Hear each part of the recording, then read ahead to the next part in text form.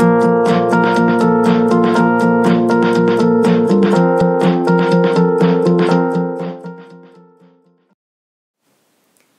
15th, 2019. That's today. We're releasing a new video. But we're talking about an event that happened 155 years ago, on May 15th, 1864.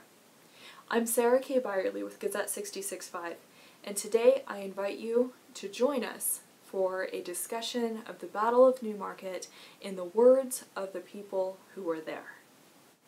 It's my belief that primary sources are key to understanding what happened in the past. Yes, we have to be careful when we look at primary sources. Sometimes memories can change as time goes on, or things can be remembered in a certain way. But we're fortunate to have some primary sources that were written close to the battle, or actually during the campaign, along with ones written in decades after the conflict. Today I want to share a sampling of some of those primary sources with you.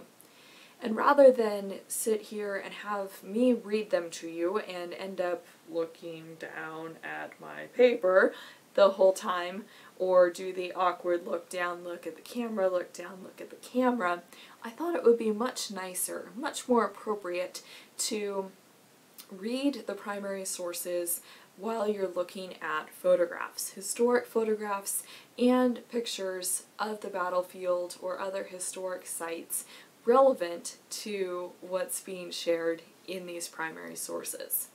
So without further ado, let's get started. This is the Battle of Newmarket in the words of its participants and witnesses. Cadet Jacqueline Beverly Stannard from Virginia Military Institute took time to write a letter to his mother during the campaign.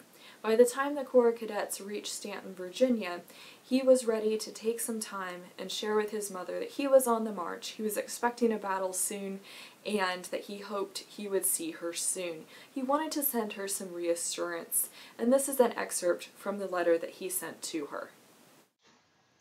May the 12th, 1864. My darling mother, no doubt a letter written from this place will take you greatly by surprise. Will relieve your anxiety, I will tell you before going further and keep you from uneasiness. On Tuesday night an order came from General Breckinridge, calling us immediately to Stanton. In obedience to his orders, we fixed up and left on Wednesday morning at 8:30, marched 18 miles by 2:30 when we camped. The roads were very good and were quite dusty, and then it was very warm. This morning we left camp under quite different circumstances, it having rained during the night, and has continued to do so all day. The roads were awful perfect loblolly all the way, and we had to wade through like hogs. Well, darling mother, I have written enough, I suppose, to relieve your mind as to our destination, so I must stop and go in the parlor. Give my love to all acquaintances and friends. I shall write whenever I have an opportunity. And now, dear mother, that I may be spared to see you all again, and that you may continue in good health, will be the nightly prayer of your darling boy. David H. Strother served as a staff officer for General Franz Sigel, the Union general, in the Newmarket campaign. He kept a journal during the Civil War and gives us some enlightening excerpts about what was going on during the Newmarket campaign. He was a bit prejudiced, so some of his journal entries must be taken with care, but he gives a very close look at what was really going on at Sigel's headquarters during the campaign, and how Sigel and his staff arrived at Newmarket on May 15, 1864. May 15th. We at length got off in the mud and rain, as gruff and uncomfortable as we could well be. In the village of Edinburgh we found the shops and houses full of unarmed stragglers from Boyd's command. The sound of cannon was heard at intervals, growing more distinct as we advanced, showing that the enemy had made a stand somewhere, and was no longer retiring. Pushing forward, we presently reached Colonel Moore's position on a hill at the right of Dr. Rice's home at the northern extremity of Newmarket. Having communicated with Moore, Sigel left his staff near Rice's house and rode forward to reconnoiter. While he was absent, a number of shells whistled over our heads. This was about midday. Siegel seemed in a state of excitement, and rode here and there with Stahl and Moore, all jabbering in German. In his excitement he seemed to forget his English entirely, and the purely American portion of his staff were totally useless to him. I followed him up and down until I got tired, and, finding a group of his staff officers together near a battery, I stopped and got a drink of whiskey and a cracker which an artilleryman gave to me. Cadet John Wise from Virginia Military Institute wrote extensively about the Battle of New Market in the post-war years. His writings are truly beautiful and very inspirational. So to start off, here is an excerpt from his book, End of an Era, which is an autobiographical story of his life in the antebellum South and the American Civil War. And this is how he describes the moment when the Corps of Cadets is on Shirley's Hill and they are supposed to be advancing in reserve, but they'll come under Union artillery fire. So it'll be about midday on May 15th, 1864. The command was given to strip for action. Knapsacks, blankets, everything but guns, canteens, and cartridge boxes was thrown upon the ground. Our boys were silent then. Every lip was tightly drawn, every cheek was pale, but not with fear. Whistling rifle shells screamed over us as, tipping the hill crest in our front, they bounded past.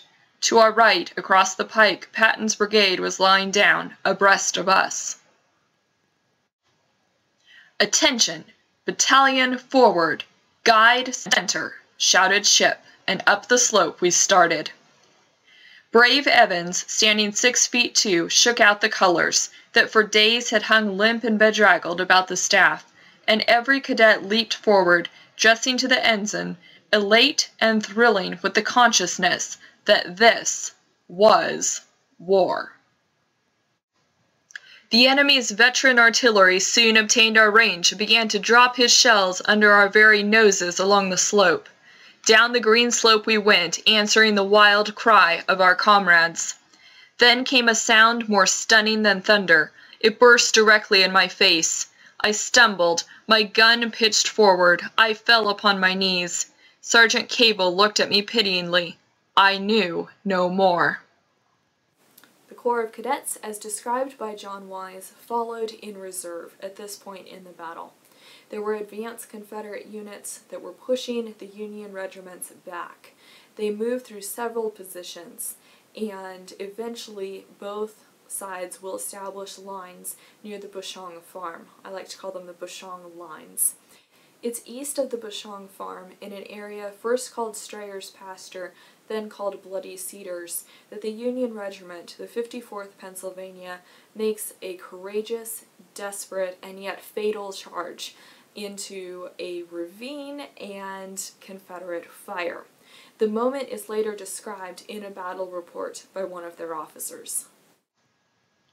I ordered the 54th also to charge, which was done with alacrity and spirit.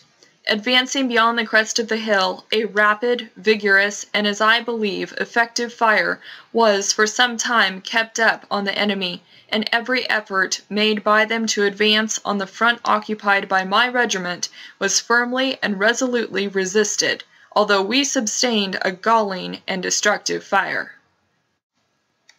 The enemy, however, pressed forward his right, which extended some distance beyond our left, and was rapidly flanking me in that direction, despite the most determined resistance, when my attention was called to the fact that the regiment on my right had given way, and the enemy was advancing at almost right angle with my line, and extending beyond the rear and right of my regiment.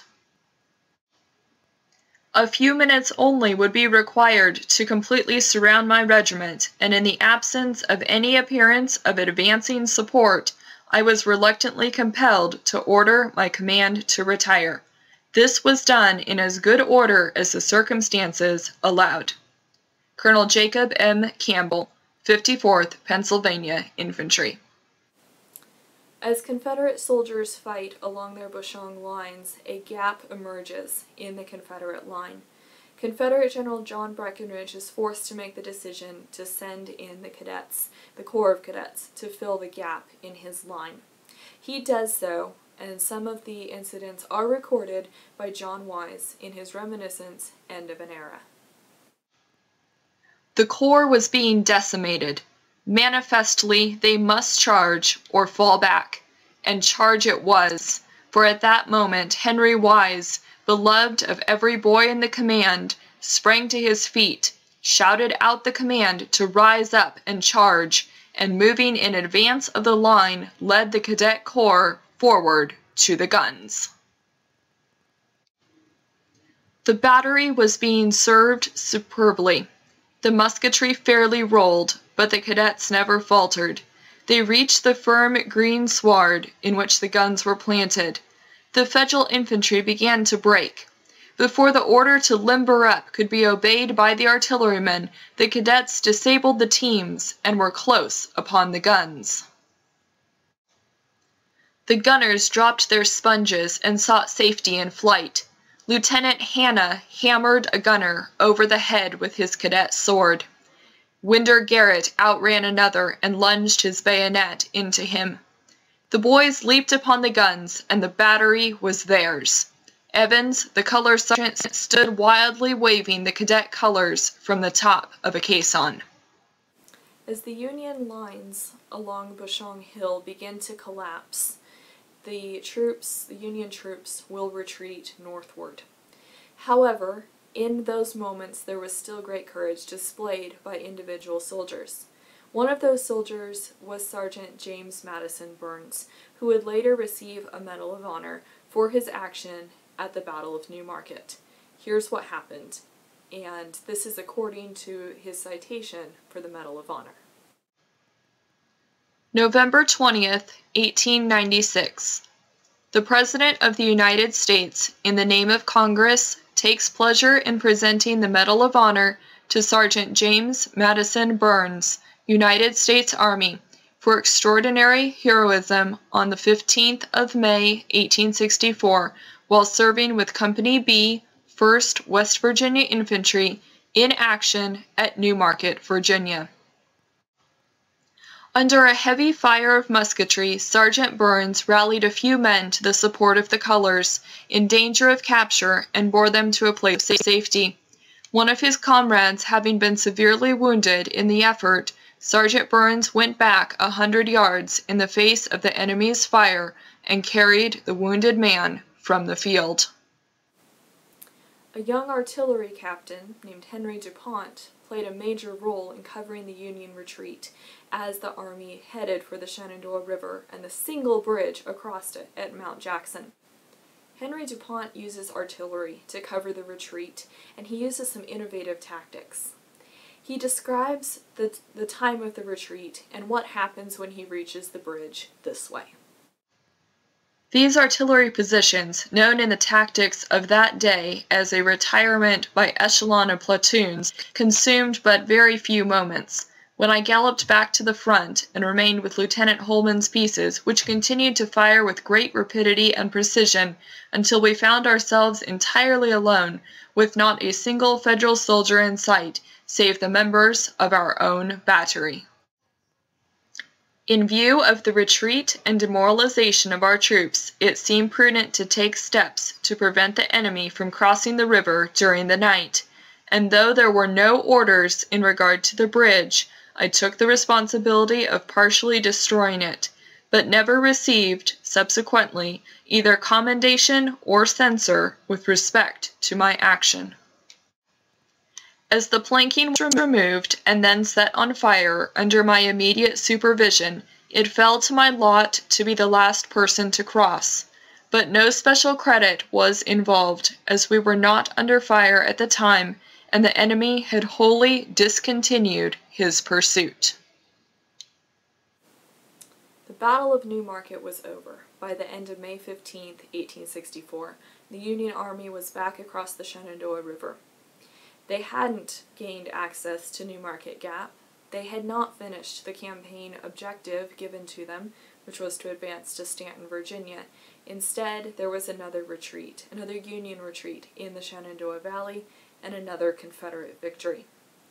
Because of the role of the Virginia Military Institute cadets, Newmarket would be remembered. Newmarket became a defining moment in the lives of these young men, and when they were older and decades had passed, they wanted to make sense of the battle. They wanted to understand what they had done, who they had fought, who their comrades had been on the Confederate line.